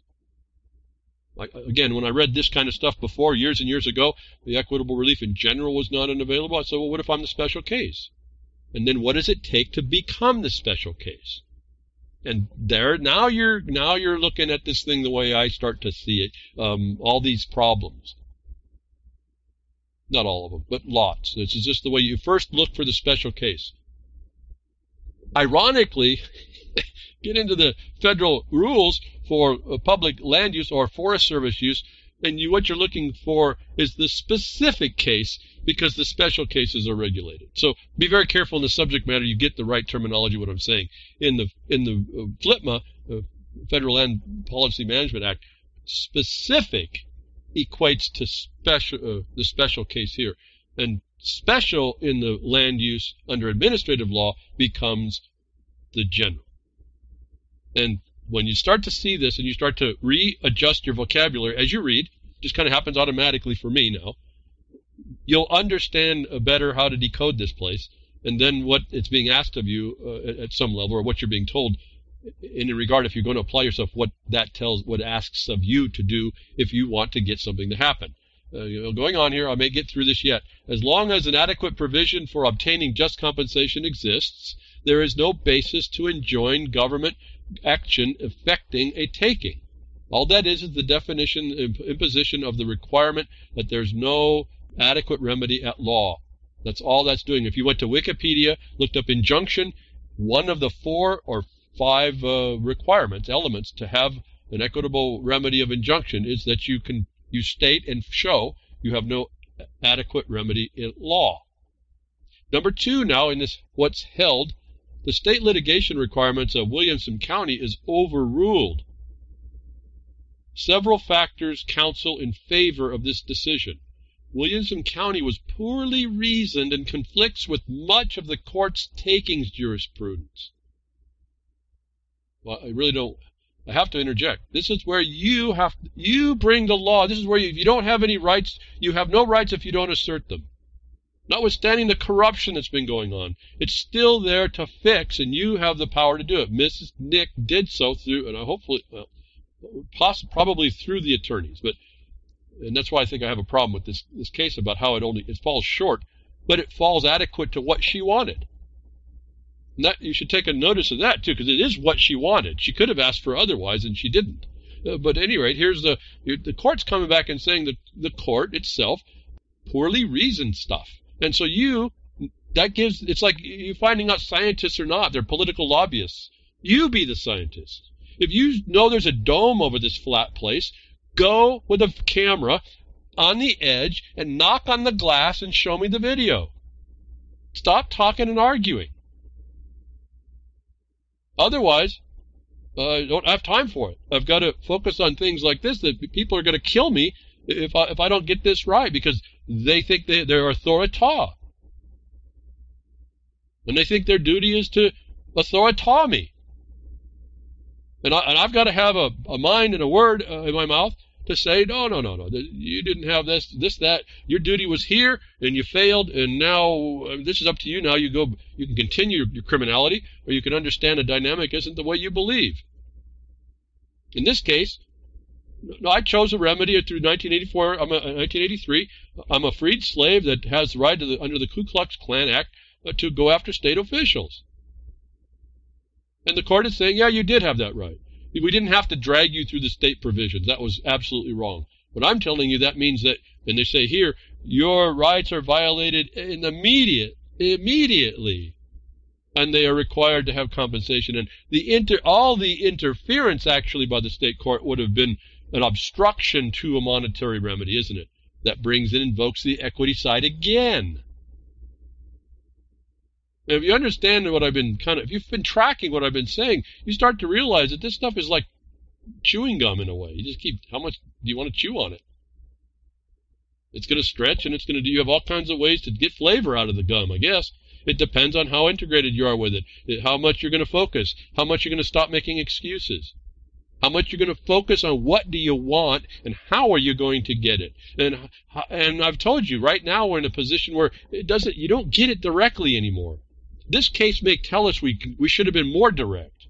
But I'm telling you, they're not talking about this problem in the courts themselves. You hear it, you understand it. What I'm telling you is how you can see what it is so that you can then call it out when you move there. Anyway, so that's beyond this point. So they're telling you that the foundations were shaky in that case. The rationale for the state litigation requirement has been repeatedly recast by this court and the defenders of Williamson County. The state litigation requirement also proved to be unworkable in practice because the San Remo preclusion trap prevented takings plaintiffs from ever bringing their claims into federal court, contrary to the expectations of the Williamson County Court. Finally, there are no reliance interests in the state litigation requirement. As long as post-taking compensation remedies are available, governments need not fear that federal courts will invalidate their regulations as unconstitutional. No, because that's 1983 is their acts. The wrongful acts under color of state law to interfere with the right. And that's totally, in this court case, is totally independent of the value of that harm of the property interfered with. So you see, that's why they use bifurcate. There's two different problems going on. That the Ku Klux Klan Act, Civil Rights Act as you know it, tried to remedy in freed people and get those people remedy under legislative authority. Let me show you now. Okay, so that was the end. I need to explain this part as I get here. So what this court case says is, let's take away the choice of Mrs. Knick in selecting it. This court case is saying you get your takings right through the Ku Klux Klan Act, folks. Now, if a takings, let's reason how that is not the only avenue. Since you have the right through the takings, why must you vindicate your right through a Ku Klux Klan Act? If underneath the grant and disposition of the power of Congress to dispose land and other property to you, or even the government to forbear from taking from you by those other provisions, when the constitutional power and authority is up front, and there is an obligation to guarantee by that organization that's been established in the United States Constitution, and violated by the state by violating the domestic treaty called the Enabling Act, don't you have a direct route underneath the obligation of Congress to guarantee the protection rather than going through as a freed slave? I would offer you to think about that. I would say yes. If you find something else to say no, let me know. I need to hear how that works down. It's possible. I doubt it, though. Why? Because the disposal grant from Congress, and understood by the Enabling Acts, the creation of the state itself, said that the disposal of Congress, under its power to do this stuff, was agreed to remove every interest of the state within the interest of the property. And so that put an obligation on the state to not interfere. So anything they come and do under color of state law will be a violation against that, under that provision that Congress was also party to. And it did it when? They did it prior, for most cases, and for most disposal acts. It's the relation back doctrine to the act of disposal. And then you get back to the full faith and credit clause also backwards, okay, back up before into the future, that the states undertook the primary disposal of the soil to be in Congress to you. Your guarantee is from Congress, not through the Ku Klux Klan Act. And this is what I've been telling you, folks, about how you're not necessarily, unless you create the status or allow it or ask for it, you're not that status as citizen of the United States antebellum. But they talk about that in this court case. After the war, they talk about the courts created antebellum. This property owner asked for remedy through that. That's up to them to decide when they get there. But the court only touched that. I'm offering to you, you don't need to go through the Ku Klux Klan Act, and to do so, I'm suggesting strongly to be able to argue, to force it through an act that happened after, for remedy and guarantees that were obligated prior, is a takings on its own, because you don't have direct access. See, that's the problem with this case. They were independent and collateral avenues of remedy. But ultimately, for disposals in land, Congress is the go-to purveyor. They had the trust obligation. And so as I don't have the time to read through I can now go through the opinion, and there's tons of stuff to read, tons of stuff to recognize and acknowledge and see. This is where you'll likely find, if I remember right, you find where they explained before actually in the holding. There used to be no remedy, but when you go look in the opinion, it says that remedy was actually having to go to Congress. It's why when you go read the old records of the congressional records, you see where Congress made acts for compensation to people, women and soldiers, and directly. We're actually talking about that time again. And this case gives us the ability to get there. In other words, as I've been trying to show you, there's ways to set your record up and make the facts stated that you don't rely on the servitudes imposed for exactions of every kind and interferences that were largesse by the government, the statutory largesse, which extended rights to freed people. Now, I assume they've expanded that to everyone, because Mrs. Knick, who, if a picture of her was correct, was a white woman, can go through that apparently. So that also brings up another thing. Are we all presumed to be that status of freed person? And I would tell you that there is a line of probability and possibility and a line of study you can do to show that, if that's what you present as the facts. I'm not dissuading anybody from getting the remedy that they need.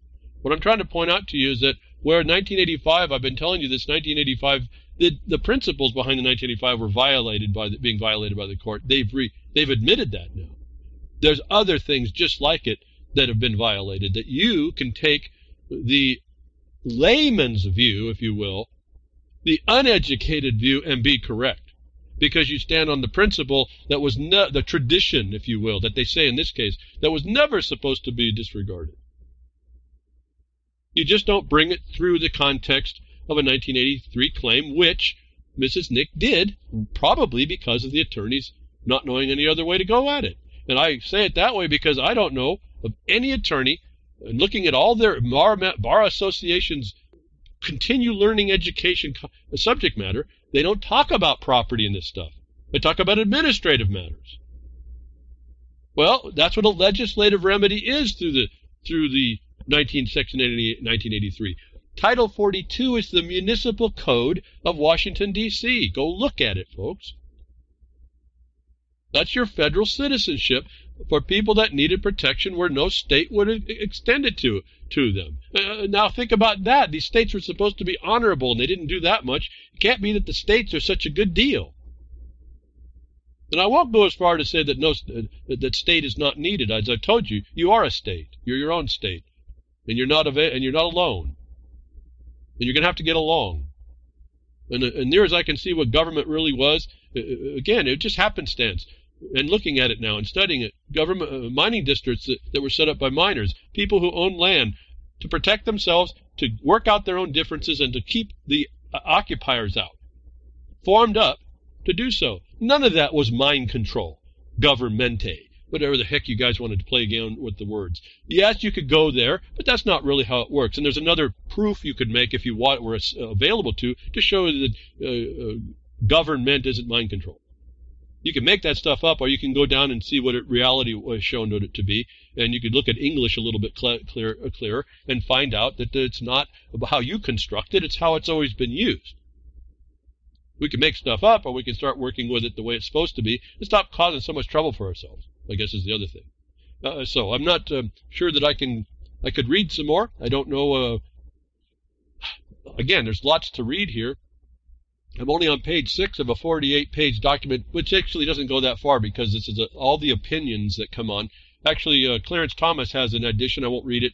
He explains a little clearer from his perspective what was supposed to go on. And so you might want to inform yourself on that view. And so this is a case, they say it created a catch-22, a decision they make, an unintended consequence. Folks, if they had just stayed on the traditional view that the takings happens at the point of the violation, the claim happens at the point of the takings itself immediately, and leave everybody alone to go look for their remedies, we wouldn't have run into the unintended consequence that this case identifies. So many people have been harmed by since 1985 that's supposedly corrected, that allows us to re-see what I've been telling you, that you have rights to assert, and any interference on any level by any methodology becomes, if you will, if I can throw it in a word, a takings. Remember, they're talking about the right acquired here, not even the property. Now, why do they say that? Because in 1983, it's a right, of many things, a right that's taken under color of state official by a state authority is what's actionable.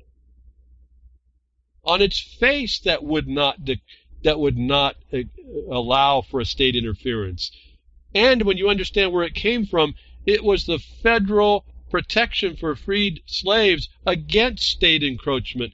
That would a complete lunacy to then hand that back to the state and try to give them the chance to give them a remedy when they've already attacked somebody. That this reminds us again, we have to hold the law. The bar members may eventually get around to it, but you'll never get it through these guys. We only get glimpses of how the system is going to treat this thing.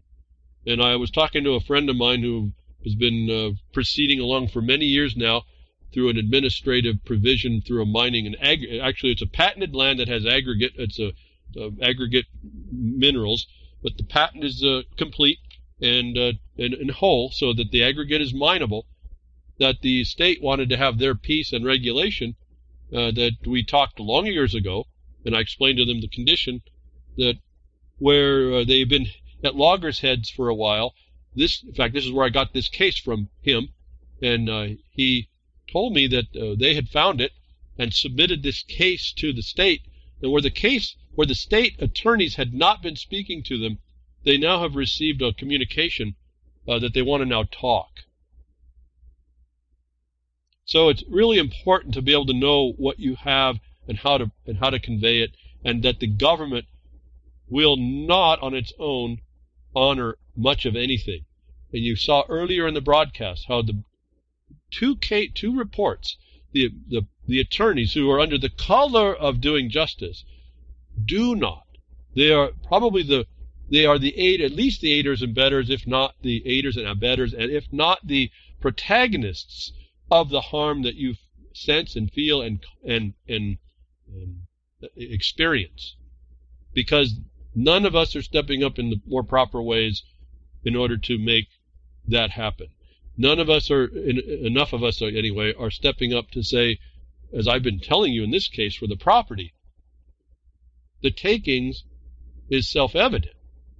In other words, how do you find that? Well, because as far as a state level, the Enabling Act said that there is nothing the state can do to encroach. So if they encroach at all, it's a takings. And then if they cause you to go through a procedure system, that's another takings, and that's a harm, because now they're costing you something on top of the fact they haven't paid. And let me get over to explain this. I have a little bit of time to do this. In 2013, to show you that it's totally within what I've been telling you, and we've actually acted upon it. In the 2013 lawsuit, we told the state that if you were going to affect the statutes that you did that are leverage funding injunction was targeting, all the legislation that would be funded by this thing, the fact that you were taking, because when you read in this court case, you'll find in the first paragraph of page 10, a statement of what constitutes a taking and regulations in that list of what can constitute a takings. That when the regulation to stop a miner from choosing how to develop his property and extract the mineral was imposed, where the legislation also did not provide a provision for appropriations for the takings it caused, we declared that to be an intention to commit a fiduciary breach, not intend to compensate, and not intend to follow the law, that there was no remedy against that. Again, we're staying in equity and developing the fact that that act alone, not appropriating money to pay where the Constitution says that there's, and I'm talking the state Constitution, was to provide it, even though there's a provision of acceptance for providing it ahead of time. You hear in this case there has to be at least a knowledge you can get there, and that doesn't preclude the 1983, but nonetheless, by not providing the appropriation for the takings in a legislation that causes takings, that is a prima facie injunctive act. We did that in 2013. The state didn't answer to it. Why? Because it's been the truth. This case just confirms what I've been telling you that we've been doing, that I've been asking you to consider to do. And then extend it out from there, folks. This is all the same methodology. They do it wrong to us the same ways. It just looks a little different everywhere. And so the same approach can be done. It just matters on the subject matter and what you're going to claim as your right. What did you acquire? Has anybody ever thought about that when you got a property? What were the unstated acquisitions? What I tell you is those appurtenant rights. Is what I was telling you, like Wayne Hage on his property. He just found out about appurtenant rights. I was shocked.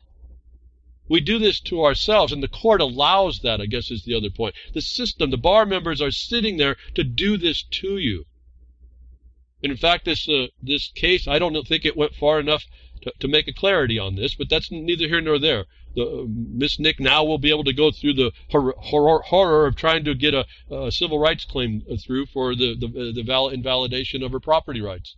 And that just shocks me alone all by itself, but I don't know what to say. What do you say? But she's going to get something now. Hopefully. And this is the other part of our problem. We're not stepping up in enough voice and letting the grassroots, if you will, redictate that our sovereignty stands. And that's what we're talking about here. And she has the right to determine that's what sovereignty is. Not in the way it's described, in actually how it effectuates itself in this place. And the reason why we aren't is we get the video where the cop can somehow presume guilt about anybody they don't know. That really gets at me, because they don't have the right to have a thought if they don't know. Why? Because they have to go deal on what they witness as probable cause of crime. Not the imposition of presumption they can't back up that also defames someone. And what do they do there? They take away your right to avoid, don't they? That's a takings, if you understand what I've been saying today. How it relates to what I was saying earlier in the broadcast. It's totally different, but totally connected. Thank you for tuning in today. I hope something I said inspires you, gets you to look at a little differently, go at this case. So those of you that are in property and property rights and think you know about property, find out what this court case says, apply what I'm telling you, think about it yourself. Make up your own stuff on how you apply what you know. You know you can, as you can research as fact, not the stuff you make up as a story. Grimner, thank you for what you do at reallibertymedia.com, and everybody that does simulcasting Sound Minds over there, ucy.tv. Thank you very much, Jules. And everybody that will post this broadcast on the various streams or whatever, and then pass it out, folks. Just get the word out. It's up to us. I hope I'm doing my part to help you on the path and get you going down on your journey to make this place a little bit better. It's up to us to do that. I'll be here next week, Tech Diffs, for nature willing.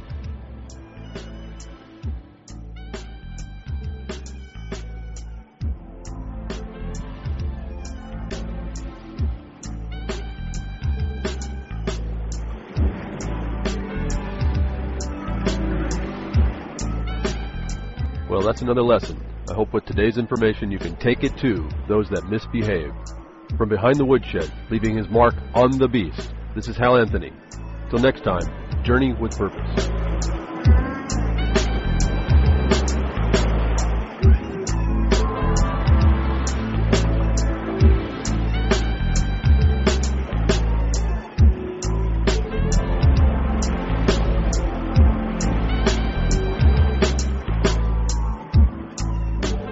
Well, that's what opening up a can of whoop-ass feels like. Son, you just opened a whole case of whoop-ass.